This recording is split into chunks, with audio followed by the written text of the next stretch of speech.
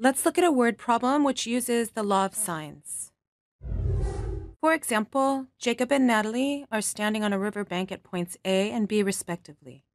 Natalie is 130 meters from a house located across the river at point C.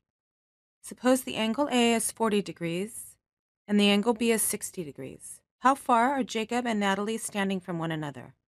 So this situation is shown here in this figure. And remember, we label the sides opposite the angles with the same letter, but just lowercase. And since we're looking for how far apart Jacob and Natalie are standing from one another, that means we're looking for little c, which is across from capital C. And this over here is little b, and this is little a. Well, since we want to find little c, we need to know capital C in order to apply the law of sines. However, since the sum of the angle measures in a triangle is 180 degrees, we have the following: that capital C is equal to 180 degrees minus A plus B, or C is equal to 180 degrees minus 40 degrees plus 60 degrees. And 40 degrees plus 60 degrees is 100 degrees, which means C is equal to 180 minus 100, or 80 degrees. And now we know capital A, little a, and capital C, which means we can find little c by using the law of sines.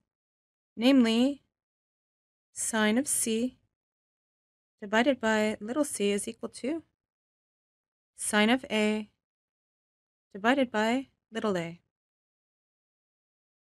or sine of 80 degrees divided by little c is equal to sine of 40 degrees divided by 130, which means cross-multiplying, we get 130 times sine of 80 degrees is equal to c times sine of 40 degrees. And now dividing both sides by sine of 40 degrees gives us that c is equal to 130 times sine of 80 degrees divided by sine of 40 degrees.